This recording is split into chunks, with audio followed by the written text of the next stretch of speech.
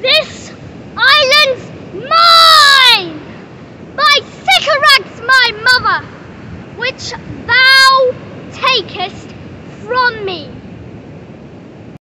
When thou camest first, thou strok'st me, and madest much of me, wouldst give me water with berries in it, and teach me how to name the bigger life, and how the less that burn by day and night.